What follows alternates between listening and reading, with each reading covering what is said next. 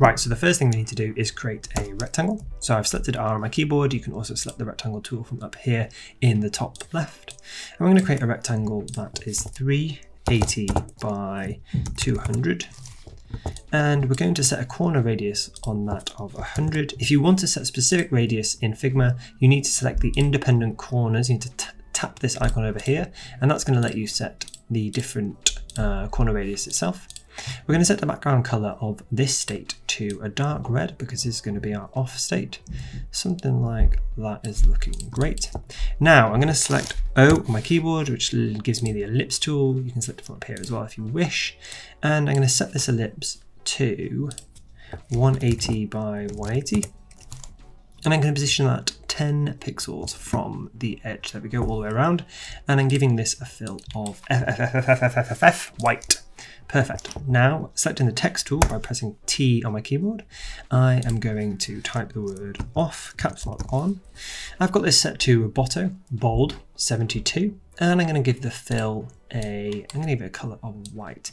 And I'm going to position that in the center of this void that's here. You can use the ellipse as a guide, so you could duplicate that ellipse, you can move it over here, and then you could select the off text and the ellipse and make sure it's perfectly centered, and then delete that ellipse, and you know that that is in the middle.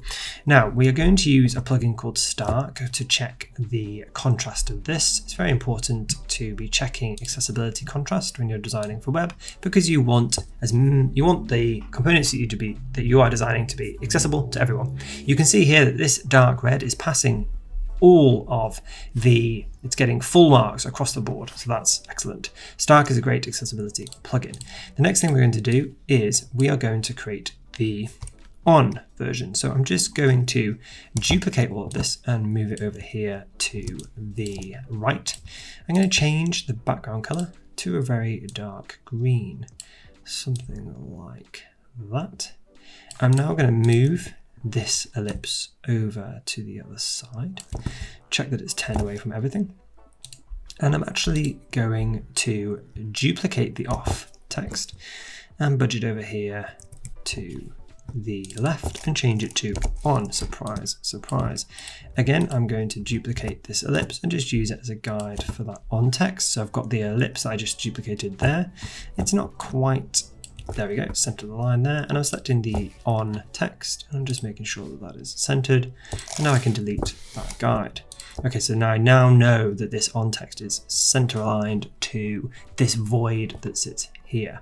What I want to do now is actually duplicate that and move it over here to the first version that I created, and I want to make sure that it's centered within the actual whole lozenge shape. Now I know this might look a bit odd now, but you'll understand why in a moment. So I'm setting that on layer that I've just duplicated to 0% opacity, and I'm going to grab this off layer that is over here. You can't see it at the moment because there's an ellipse behind it. If I delete that, so you can see it there, and I'm going to center align this off within the space here, and I'm going to set that to 0%. Now with this, using my cursor to select just the layers that sit over here, I'm going to right click this and I'm going to create component. I'm now going to do the same thing again for the on state that's over here and create component. Now what we can do in Figma is we can select both of these components, and we can use this variant option, combine as variants over here. And these are now, Figma is now recognizing that these are variants of the same components. This is great, really. So what we'll do is we'll just open this up. We'll call this component 1. I'm double clicking it to rename it. I'm going to call it off, and then pressing tab, which is taking me to rename the component underneath, the variant underneath. I'm going to change this to on, and I'm just going to change the component name to toggle. Now what we'll do is we will head over to the prototyping tool up here in the top right, and we'll hook these up. So I will drag this little cursor here when I select the point there over to the on state, and I want it to set to change to on. I want the animation to be smart animate. I want it to be ease in and out, and I'm going to leave the timing as is. Now, if you don't see this change to, that's because you don't have Figma, you aren't enrolled on the beta interactive, the interactive beta for Figma. So what you might need to do is go to show prototype settings, and you'll see there interactive components beta. If you don't have this enabled, if you can't enable this, just hit the learn more and you can go and sign up, and they over a few days they'll basically register you and allow you to do what I'm doing here. It only takes a few days. I did mine at the end of last week and I've got it now. So with that connected to that, and I'm going to do the same thing again. I'm going to drag this back over here, and Figma has remembered all the settings that I have done for the first link. So that is superb. Thank you, Figma. Now we've got this component here and they're all linked up. We've got the two different states. I want to see what this looks like. So if I head up here and press the preview button, it's not going to work because Figma needs a frame. So I'm going over here to this frame tool here, and I'm just going to draw a small little frame. That's perfect. And now what I'll do is I'll go over to assets where my component is, and I'll drag this component to the center. There, perfect. And now what I'll do is I can head back up here and I can preview, just let it load up. This is something that's a bit different between XD and Sketch and Figma. It has this sort of like loading state. Anyway, if I hit this now, we're going to see some interesting stuff happening there. So that doesn't look quite right. So we've got the text moving, but the circle itself isn't moving. So let's close that down and let's troubleshoot what's going on there. So if we head over here, head back to design. So what we've got going on here is we've got an on and off state, and I think I know what the problem is. So this, I imagine, is similar to if you've ever used Principle, and actually I think it's similar in XD. You need to make sure that they're called the same. If you want things to smart animate between them, you need to make sure that the layers are called the same. And I don't know if you could just see that then, but the word appears to be going on top of the toggle, which is not what I really want. So let's just test that again now, and hopefully that's going to work. Okay, perfect. Feels a little slow actually, doesn't it?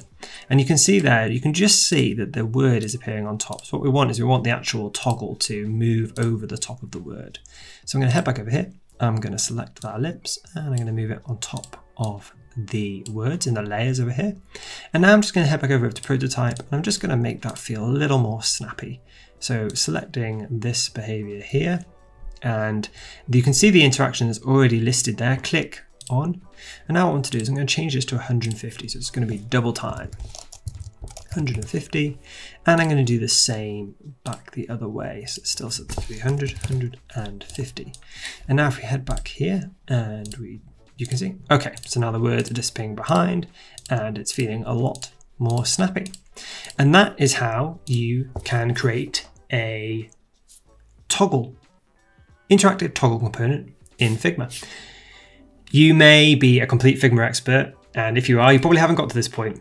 But if you aren't, I hope this has been a useful interaction. Sorry, that's my phone or something going off. I hope this has been a useful tutorial to kind of get you to grips with some of the basics of Figma.